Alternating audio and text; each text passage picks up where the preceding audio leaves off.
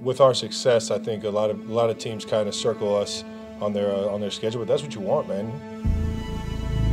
If you're not answering the bell every single week, I mean, why are we out there, right? First of all, they got good players. They got a really good coach, and this will be their first home game. I just think all of those things added up, we're going to get everything that they have in this particular game. I think we're going to get it all at once. We can't go into this game taking it lightly, especially it being an away game. I'm trying to be the best on every single play, every single game, so it's not new to me to feel like everyone's getting everybody's best shot.